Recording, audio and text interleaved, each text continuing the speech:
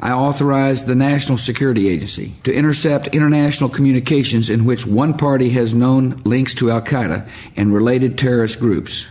Our efforts are focused on links to Al-Qaeda terrorists who want to harm the American people. If there are people inside our country who are talking with Al-Qaeda, we want to know about it.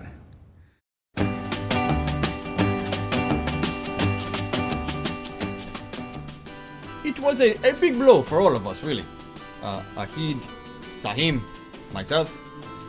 They were listening to, well, not only our conversations, but everyone's really.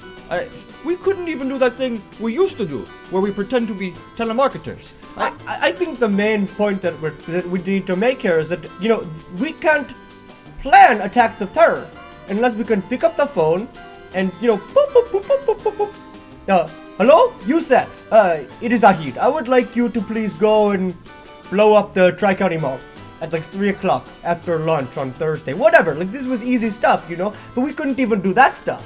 We couldn't do anything. We didn't know what to do. We were stuck. I think it was Sahim, actually, that first came up with the idea. He was all like, I heard about this website, I think it could really help. Yes, I was watching the Anderson Cooper, and they did a story on this website that I had heard of, but I had never had the time to check it out.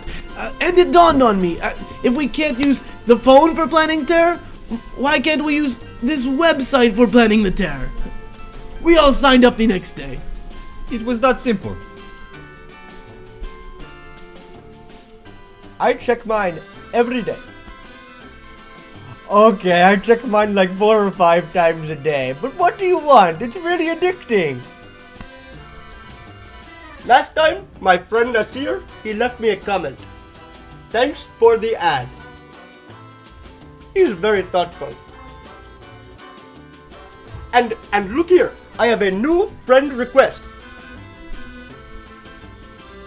Oh man, it's another band. I don't want to be friends with these stupid bands, but they add me all the time. I'll get maybe one event invite a week. And I'll look through, to see if anyone else is going. And then I'll find someone. And I'll be all like, that guy's on Myspace? I did not know that guy was on Myspace! And I love putting up pictures of myself.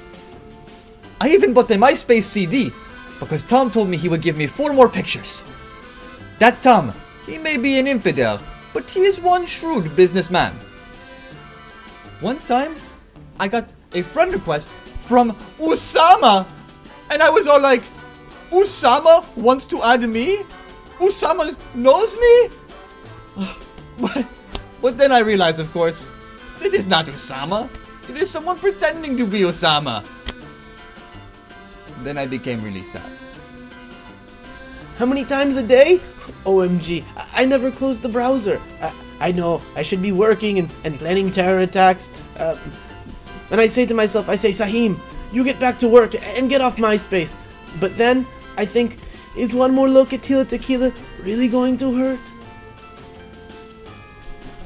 So let's just say for argument's sake, okay, that I were to go to the Walmart today with a bomb strapped to my body and I would blow the place up and kill all those infidels, and I would go to the right hand of Allah and I'd be served by 72 dark-haired virgins whose only desire is to please me, and milk and honey would flow like water, and that would be great and everything. But what if tomorrow somebody really cool adds me on MySpace?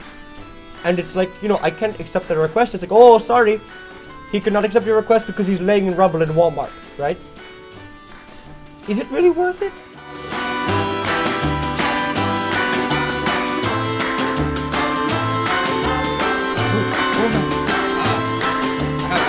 Do you remember the MySpace, the movie, on the YouTube? Yes.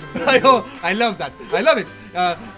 My favorite part, especially, is when the guy is talking to the girl, who is not always as cute on the MySpace as she is when he meets her outside of MySpace.